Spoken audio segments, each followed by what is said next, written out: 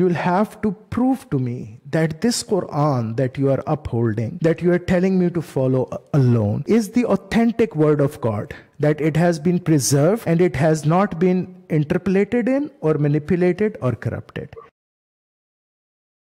It's quite ironic because, you know, we as a Muslim community, we tell other non-Muslim community, Quran is miracle, is the word of God. All the terms that we mainstream Muslim use against the non-Muslim. That Quran is the word of Allah, miracle, right? So if they totally believe in that and convincingly, then a question should not arise. As a Muslim, there is absolutely no question for me to ask for any kind of authentication. So you are challenging the framework of Orthodox Sunni Islam. Okay. If you are rejecting the framework, you're rejecting the framework completely.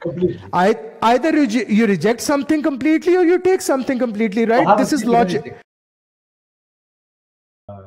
I'm suggesting, right, the Quran doesn't need any other type of authentication from anyone whatsoever. I don't care what science proof you bring to me on the table, right?